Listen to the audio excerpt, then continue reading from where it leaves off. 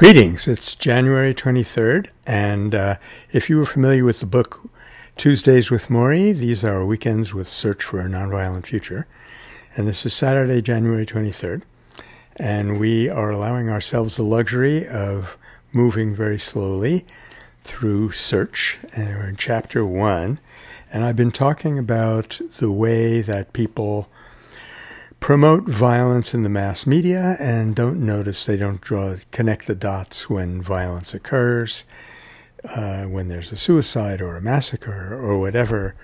Nobody looks at the causal factor because A, people don't believe that we actually have a mind that controls our behavior. That's part of our worldview right now. That was not in Search, by the way. But B, in the old model of the human being, all this violence just seems inevitable, and if it feels good and it's profitable, go ahead and use it.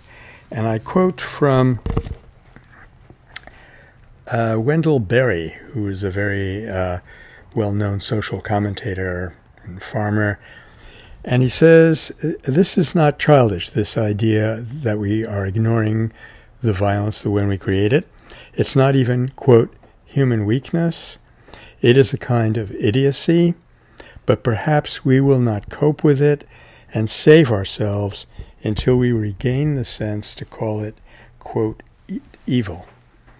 And my comment on this is, okay, this is possibly playing with fire, because for one thing, the moral framework is today not very useful in analyzing and solving problems.